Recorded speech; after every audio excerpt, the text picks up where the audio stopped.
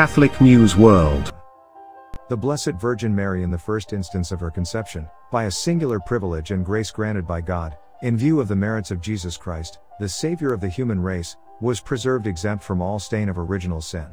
The doctrine was pronounced in the Constitution Ineffabilis Deus of the 8th of December, 1854, when Pius IX pronounced and defined that the Blessed Virgin Mary was immaculately conceived.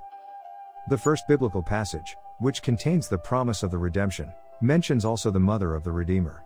The sentence against the first parents was accompanied by the earliest Gospel Proto-Evangelium, which put enmity between the serpent and the woman, and I will put enmity between thee and the woman and her seed. She shall crush thy head and thou shalt lie in wait for her heel. Genesis 3:15. Another supportive Bible passage is Luke 1:28. Here in the salutation of the angel Gabriel, he calls her in Greek cherkakaridomene, or perfectly filled with grace. Hail, full of grace, Luke 1:28, indicates a unique abundance of grace, a supernatural, heavenly state of soul, which finds its explanation only in the Immaculate Conception of Mary. A third scriptural passage alludes to Mary, and there appeared a great wonder in heaven, a woman clothed with the sun, and the moon under her feet, and upon her head a crown of 12 stars. Revelation 12:1. The Catechism says, the fathers of the Eastern tradition call the Mother of God the All-Holy, Panagia, and celebrate her as free from any stain of sin, as though fashioned by the Holy Spirit and formed as a new creature. By the grace of God, Mary remained free of every personal sin her whole life long. 493. Early Christian Church Father Saint Irenaeus, who was born in 120 AD, said, being obedient she became the cause of salvation for herself and for the whole human race.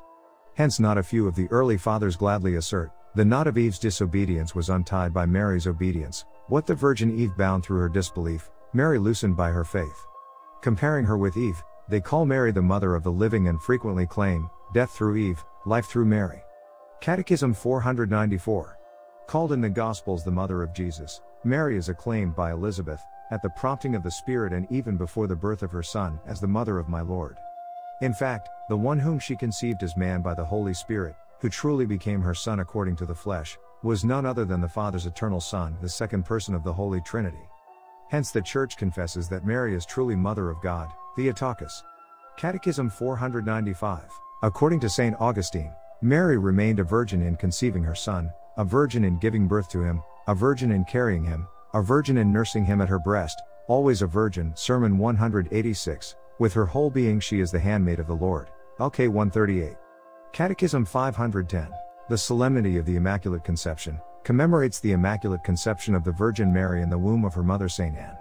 It is universally celebrated on December 8, 9 months before the Feast of the Nativity of Mary, which is celebrated on September 8. Please subscribe to Catholic News World's YouTube channel. Thanks and God bless.